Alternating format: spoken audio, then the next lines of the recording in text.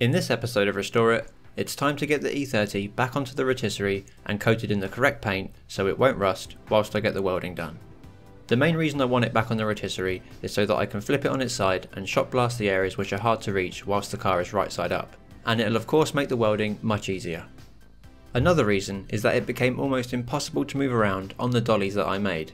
I had no idea why it was getting harder and harder to push around until I looked at the wheels and discovered how and why I'd pulled every muscle in my body recently. I knew I was pushing my luck with these casters, but I didn't think this would happen to them. Lesson learnt, definitely don't cheap out on casters. For the time being, I swapped out the worst one for these two co-op chassis movers. Very handy indeed. They're usually for moving bread about, but they work just as well for cars.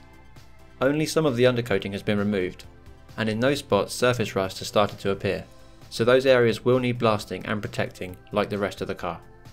In a future episode, I'm going to remove all of the old undercoating, blast the bottom and prime it. The plan has slightly changed since last episode. Once all of the welding is done, I'm going to have the car dipped and e-coated, so all of the rust will be gone and every inch of the car will be electroplated like it was from the factory. So before we can get her on the rotisserie, there's a small issue that needs dealing with. On E30s, the way the rotisserie attaches to the front is via these two square captive nuts. As you can see, the driver's side has taken quite the beating, either from the rotisserie itself, or it was already in a bad way before it went on for the first time. Either way, I'm going to have to repair this properly before I can trust it as a mounting point. It looks like someone's tried to fix this at some point, but a nut that's been tacked in doesn't really fill me with a lot of confidence. After much thinking, I decided not to repair this one. If something was to go wrong whilst it was on the rotisserie, it could cause a lot more work, and it could genuinely squash me if the car fell off. Instead, I'm going to use the now donor car to get the piece I need. And I just want to say thanks to everyone in the comments who made me feel a lot better about giving this one the chop. I still have the rear quarters to remove, and once it's done I'm going to start chopping the whole chassis into smaller bits and keep them for the future. For now though, the bit I need is right at the front, and so I'm going to strip everything off, saving what I can along the way. But before I do that, I want to quickly thank Noom for sponsoring this episode. Noom is a new way to achieve your fitness goals and stay healthy using psychological tools based in cognitive behavioural therapy. That sounds clever, but Noom is actually quite simple. I've been using it for months now and it's become a part of my everyday routine. Even before I knew about Noom, I knew my eating habits weren't great. The food itself, the times at which I was eating, the amount of water I drank, the list goes on. I would often feel tired in the mornings, fatigued during the day, and all round not as good as I knew I could feel. But I didn't need a diet or a strict regime that I wasn't going to stick to. I needed to think about it differently. Although Noom is about weight loss, it's also about creating lasting change on a psychological level, the type of change I needed to cut those bad habits. Getting started on your personalised Noom program is easy. Just click the link in the description below to take your free 30-second quiz. The reason I started using Noom is because, like you, I found out about it whilst watching a YouTube video. Only in my case, it was at 1 AM after finishing work late, whilst I ate my dinner of unknown calorific value. This probably isn't the best decision, but that's what Noom's all about, decision making. It's all about helping you learn why you make the decisions you make and how your mind works so you can make small daily tweaks that lead to long-lasting change. What I like about Noom is that it's a behaviour change program. It offers daily lessons and food tracking functionality, it leverages psychology, personal coaches and mobile technology to help you live a smarter and healthier life. For myself, I've found Noom's food and water trackers to be the most helpful. So let's say I wake up and have some cereal, and then at lunch a Subway, and for dinner a whole Domino's pizza. I just search for the foods, enter the amounts, and it's there, all easily stored in the log, and I'd know for sure that I'd had way too many calories on that day, and the same goes if I haven't eaten or drank enough. So if you have fitness and health goals that you are trying to achieve, then click the link in the description below and take their free 30-second quiz to get started. Big thanks to Noom for the support. Let's get back to the BMW. Sadly, most of the parts left on this chassis are ruined in some way or another. Bits like these bumper brackets are fine, it's just all of the stuff that you really want, like the front valance, the bottom lip piece, the lights, that are all absolutely past repair. So if you see me ripping something off violently, it's definitely already dead.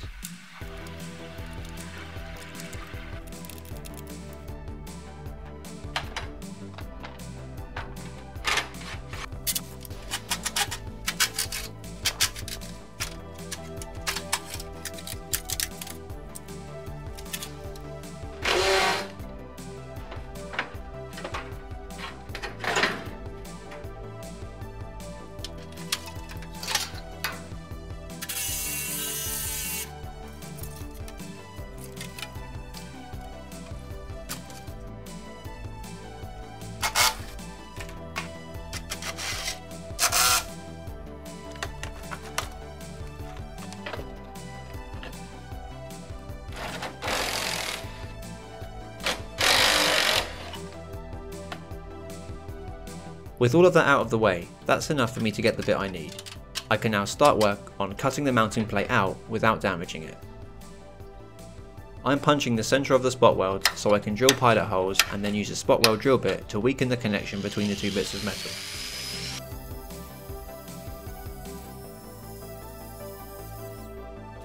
My main concern here is to not touch the mounting plate. I want it to keep its shape so it's an easy swap onto the main chassis.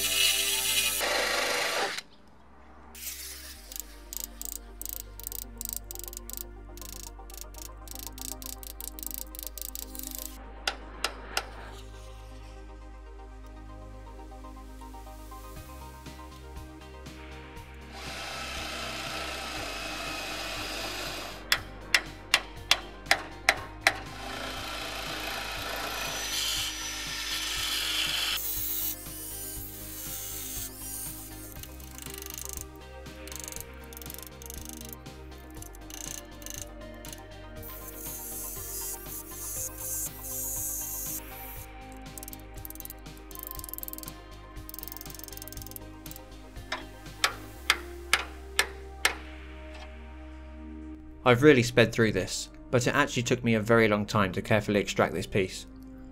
It's so much work for such a small piece in the puzzle that is this restoration, and yes, I could have just gone to somewhere like E30 Garage Norway for one, but I just prefer the idea of recycling this genuine one from a car that has no other use. But that does lead me onto this. The Mercedes is almost back together, but it's taking half of my time up, the time that would be spent on the E30. So bear with me for a little bit longer, and soon I'll be able to squeeze a lot more into these main project episodes.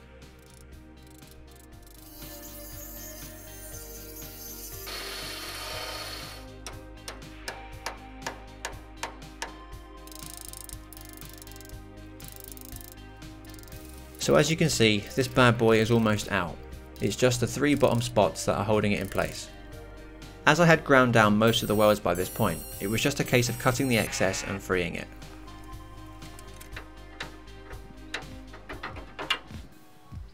And there it is, a little bit rusty and rough around the edges, but nothing a quick cleanup and blast can't fix.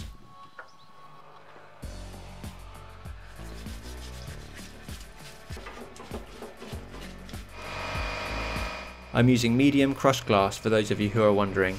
I find it works great for most things.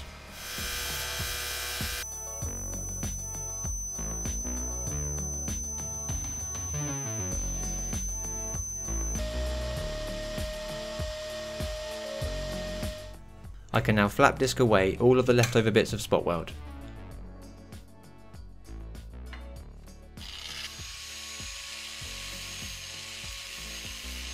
I've got to be quite careful not to go too far with the flap disc and weaken it, which would make all of this pointless.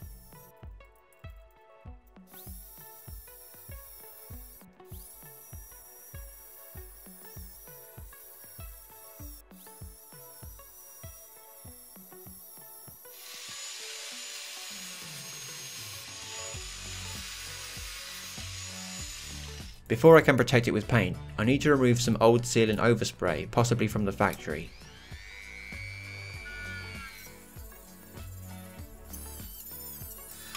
I can now protect it for the time being with some Weld 3 primer.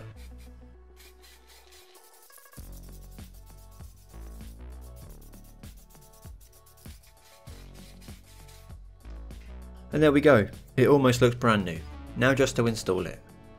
Nope, that's not right, we need to first remove the damaged one from the chassis. So this time round, I need to only damage the mounting plate and leave the rest of the car untouched. Because these plates are made from quite thick metal and it's a bit awkward to get at, I'm going to drill all the way around the edge of the face and then cut that out first.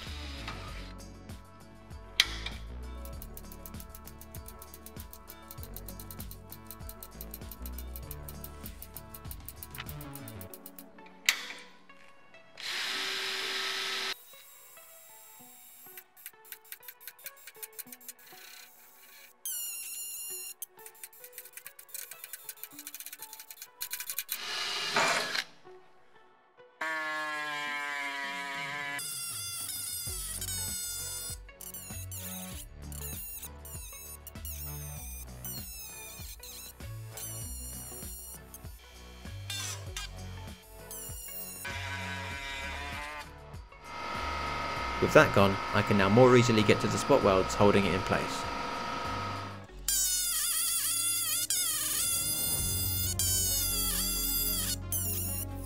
The finger sander really came in handy here. With some 36 grit sanding belts, it made light work of the rest of the plate face, as well as grinding down the spot welds so they can be split off.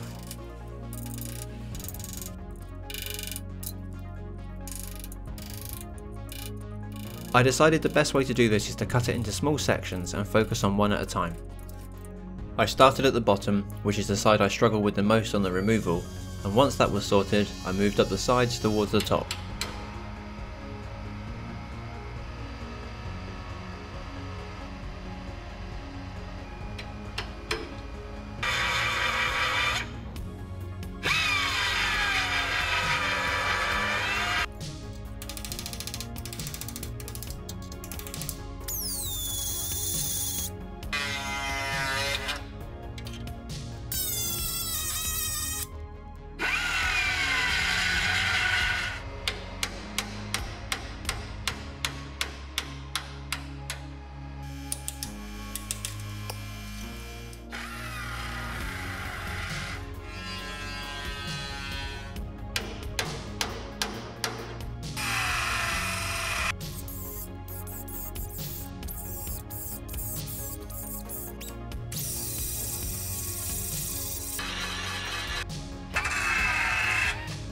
With it now completely gone, I can punch the old spot welds so I can drill them out and then make way for my new plug welds.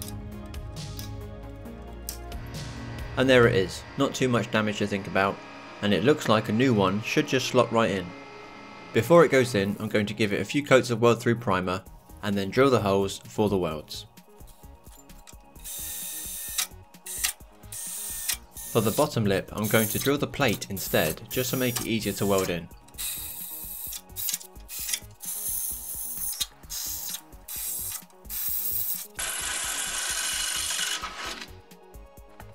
So now, this should fit like a glove.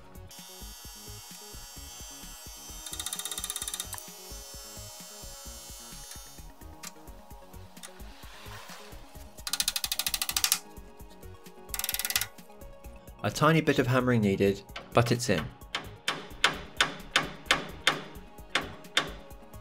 I'm using the other side that's untouched as a guide to get it in exactly the same position. Once it was there, I locked it in place with a couple of vice grips and made a few final adjustments.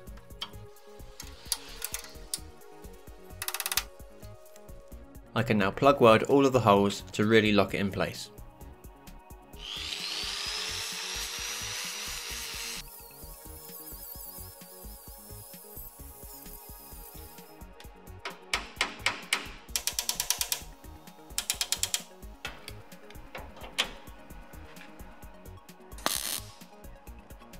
And the first one was terrible. It's been a few months since I last welded and I'm a bit rusty. I think by the time I finish this chassis I'll be a much better welder, but it's going to take 50 years, so I best get going.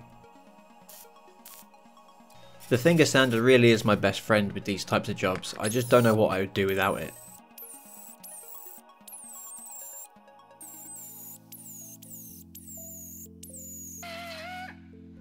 With the top edge in, you can see the work that's needed to bring everything together like the original.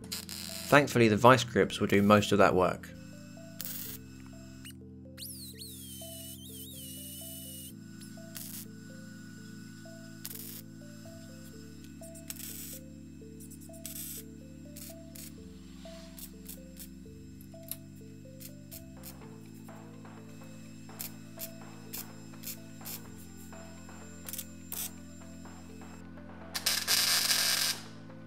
I went over my first few welds again after getting back into the swing of things, but there it is, completely welded in.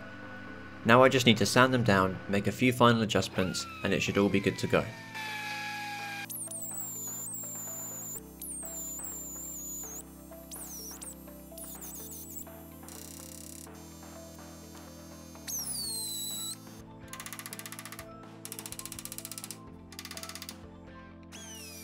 I managed to get the gap around the outside to mostly disappear, and I think once it's painted it will look completely factory and you won't even be able to tell it's been changed.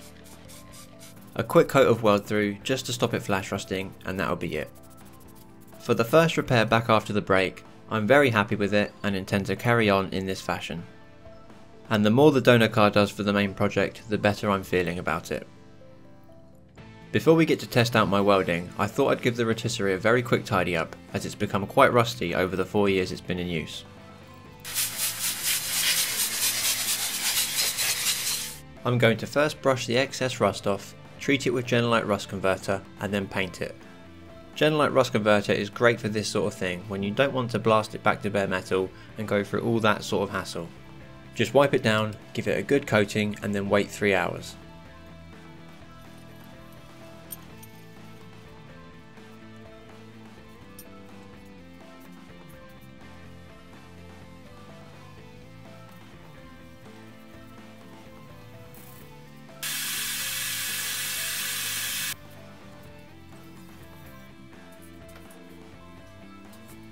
With that done, I now won't get rust on my hands every time I move the car around.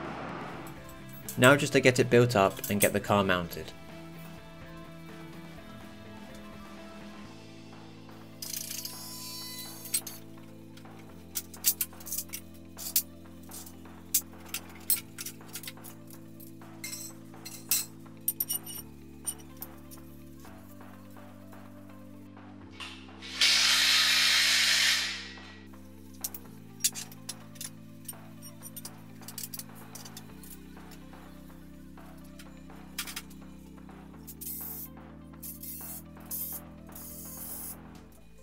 It's been so long I forgot how to use it, but these T-pieces are adjustable and need to be high enough so that when the car turns on its side, it doesn't hit the bottom bar.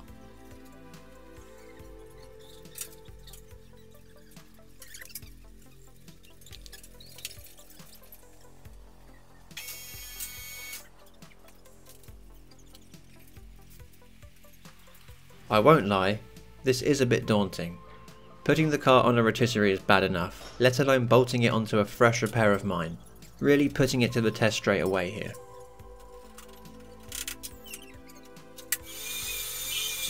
Thankfully, everything did line up and it all went relatively well. I made it look like I did everything, but I did actually have some help from Scott, Tony and Isla, so thanks to those guys for that. With the car mounted and movement a breeze once again, I can get started on the final bit of blasting. The only bits left are the inside of the roof, the inside of the boot, and the underside.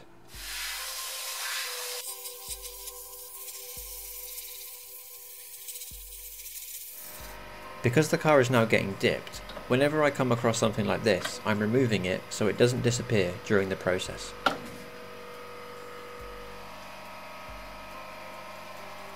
There really isn't that much blasting to do, and the rotisserie makes everything so much easier. I highly recommend one to anyone who's doing this kind of work to their car. They're not too expensive and the amount of time saved will have it paid off in no time.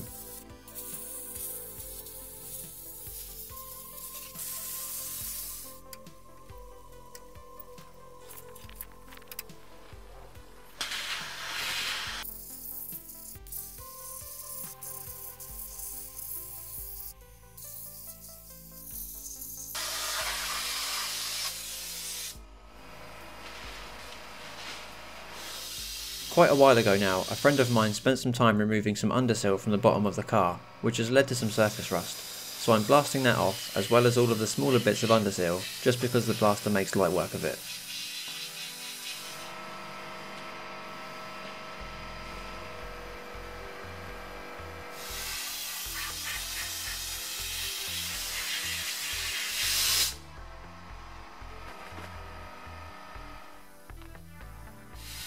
With most of the underside done and only little bits to focus on, I sprayed them with yellow paint as a reminder of where to aim. And thankfully that's it for the blasting. You can see glass just falling out of it, so I need to give it one final clean as best as I can, and then it's ready for proper protection. Speaking of which, this is the paint I should have used last episode. I found out about this paint and the whole coating system from Novol after I'd finished the engine bay, but thankfully the engine bay is where I stopped. This is an anti-corrosion, temporary, weld-through bodywork primer from Novol. Quite the mouthful, but quite the coating as well. It has up to 6 months of anti-corrosion protection, it's weldable and tackable without removal, and it's specifically designed for full vehicle bodies after power cleaning. Now that part about power cleaning is important. According to the datasheet, For perfect adhesion, it wants the metal to be cleaned to SA 2.5, which is wet blasting, or ST3, which is manual cleaning with a power tool. It says the surface should show the gloss of the metal substrate. So I think that means I need to wire wheel the entire car before I can paint it. Blasting has left it matte, which is the opposite of what it describes there.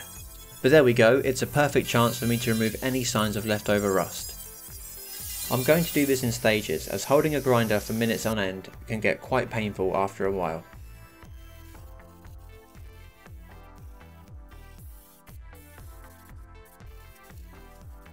Before painting each section, I rubbed them down with silicone remover and then a tack cloth to ensure the surface was contamination free.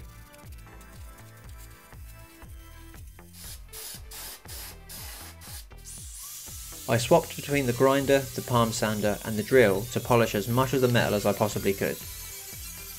This is only a temporary protective layer, so it doesn't really matter if I don't get every millimetre. I just want to do as much as I can to stop it from rusting before the acid dip.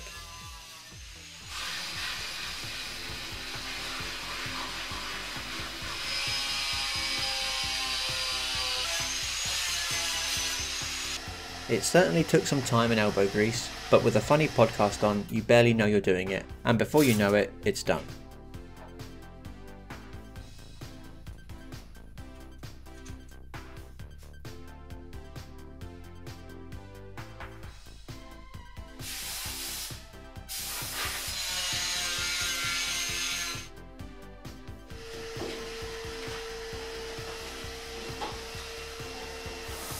With all of the floor and the sides done, I wiped them down and sprayed some more primer.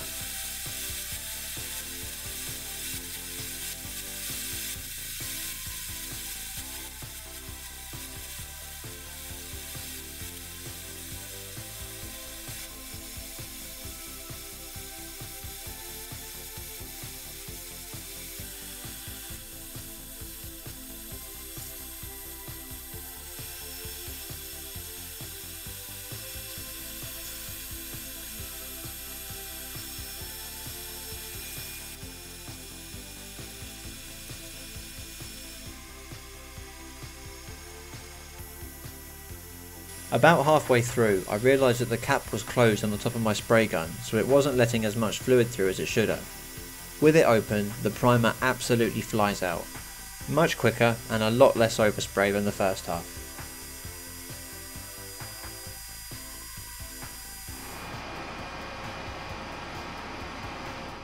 Up next was the boot, or at least what's left of it.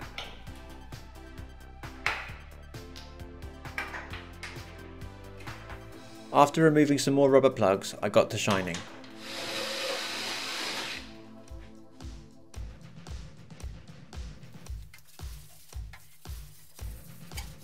With this surface now clean and the spray gun working properly, I added its first coat.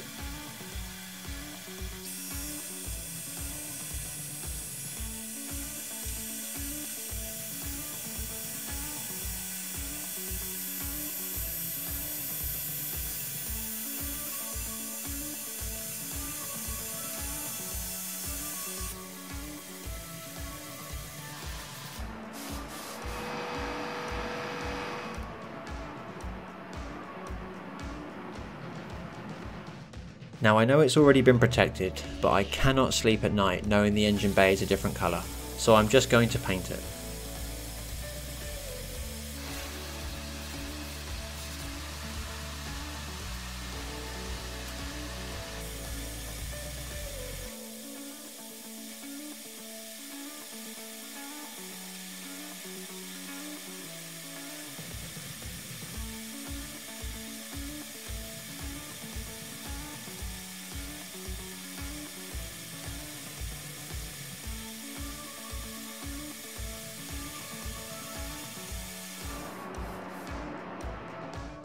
With that done, it's onto the dash area and the roof. Two quite awkward spots to do, so I'll save you the paint.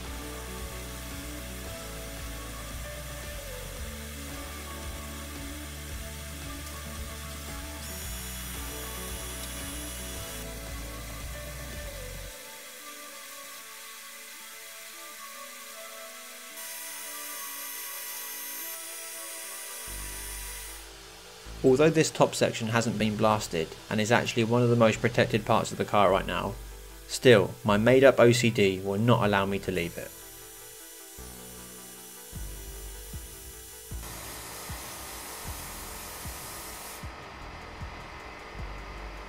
And finally, where the underseal has been removed needs protecting.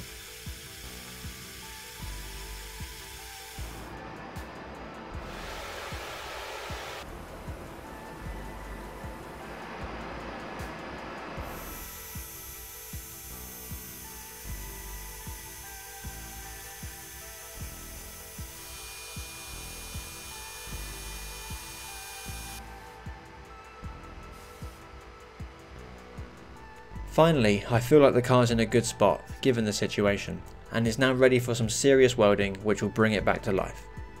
Putting the chassis aside for a second, if you remember back to last episode, we took the first of the quarter panels from the donor, but we took a bit more than we needed just to play it safe, and having it away from the chassis makes it a lot easier to remove certain sections.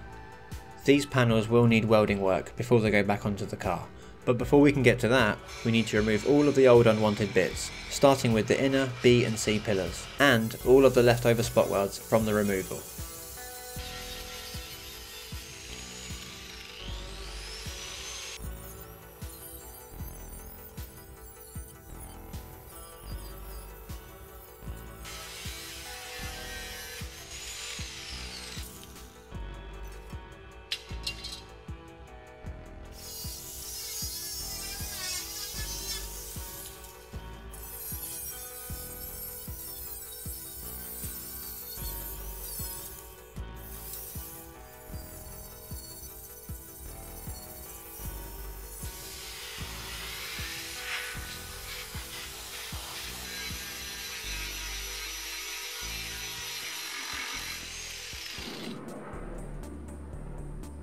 It was just a case of carefully grinding down the unwanted side without going through to the quarter panel itself.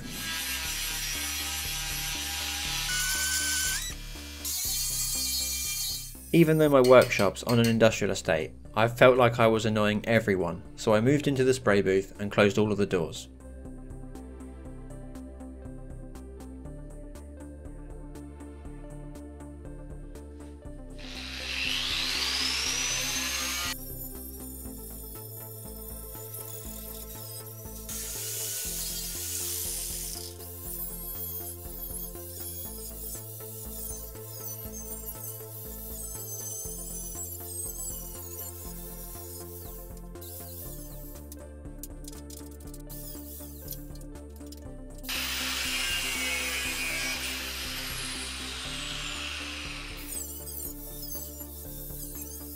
Well, it was definitely taking forever, but it's definitely going to be worth it.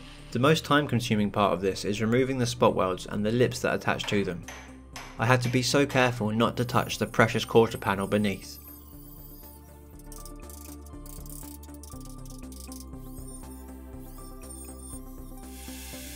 At the end of the first few hours, this is how far I'd got.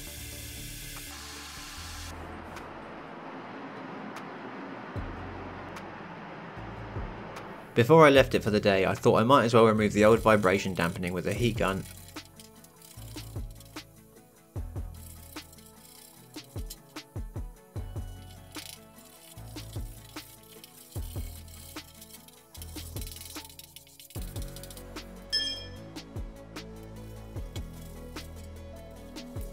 A bit of sticker remover and it was like it was never there.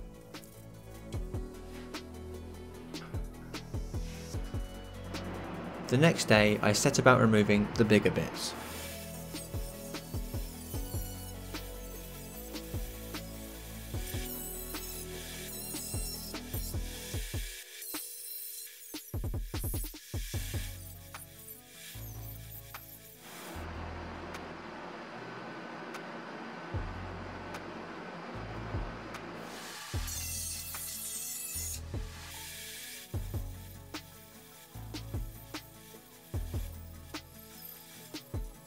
This inner arch obviously needs to go, but I don't think I'm going to waste my time splitting the very bottom bit of it, as that's all going to be cut out when the lip repair panel gets butt welded in.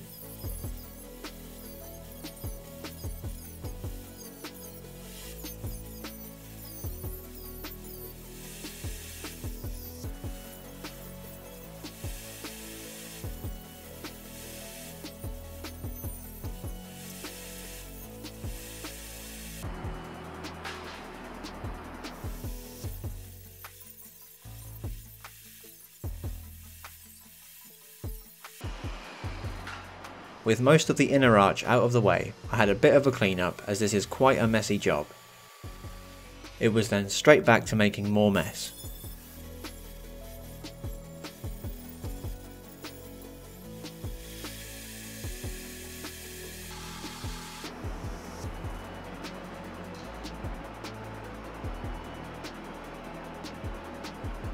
With the boot section and most of the inner arch gone, there wasn't much left to do, just a small section of the tail panel and a section of the bottom, which I have replacements for from E30 Garage Norway.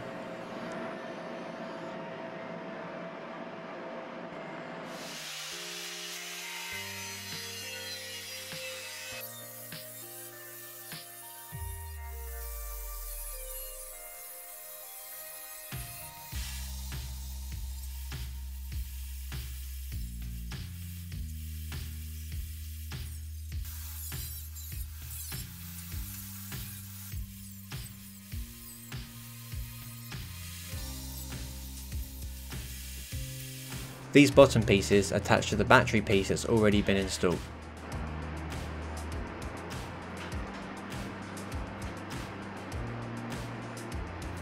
I couldn't help myself but to remove the final little bit from the inner arch just to make it that a little bit neater.